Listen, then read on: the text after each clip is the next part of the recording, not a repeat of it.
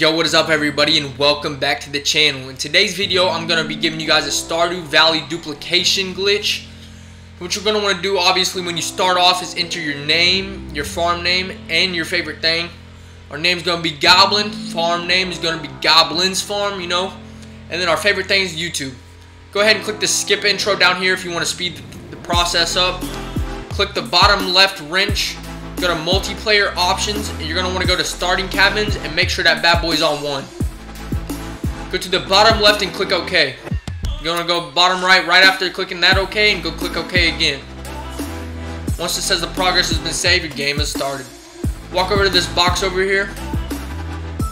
You're going to pick that up, and you're going to get the 15 parsnip seeds that you need for this beginning of the duplication glitch. Go to the top of this table over here. You're going to pick the decorated bowl off. You're going to grab the table, and you're going to go ahead and put that bad boy in the middle of the room. Make sure the table is in the middle of the room. Once you've done that, this is your time to just hook up your second controller. Your buddy could be the one, or it could be a different controller, the same person. Go ahead and enter your favorite thing. We're just going to put G on both name and favorite thing just so we can speed the process up for you guys. Click OK. You don't have to pick up these parsnip seeds, but it does speed up the process just a little bit. Go ahead and skip that cutscene again. You're going to want to go to the cabin to the right as the second player. Go ahead and enter that bad boy, and then you're going to want the second player or the first player, it doesn't matter who. Someone needs to be carrying parsnip seeds, and one needs to be carrying a tool. It could be either one of those. The player will hold X or A. Each one is going to hold them at the same time, and just hold it. Keep it held. Don't tap it. Just hold it. I'm going to go ahead and speed this process up for you guys so you don't have to wait forever. You will need 550 to begin making the big bucks. So once you've done this, go ahead and go to Sears place over here. Enter that bad boy. Go ahead and go up here. You want to go to the cash register, and you're going to want to go to the very bottom. That way you could sell your parsnip seeds. You need at least 550 to get the 6,000 that you need to buy the pomegranate seed sapling or the peach sapling.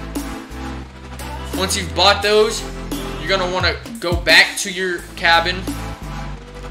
Go ahead and enter that. You're going to do the same process that you just did.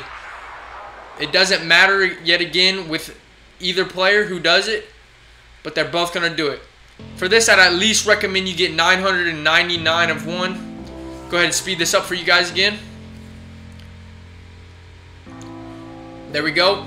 So once I've gotten that, you're going to want to take it down outside of your cabin. You want to go to this little chest over here, this box beside your place.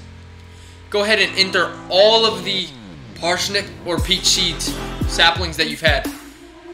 Click OK, and you're both players are going to want to enter the bed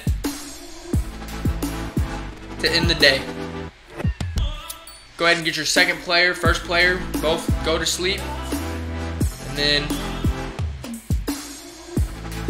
boom, boom, boom. There you go.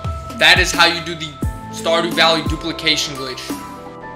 That is the end of the video. Thank you guys for watching. If this video did help you guys out in any way, be sure to like, subscribe, and I'll see you guys later. Goblin out. Peace.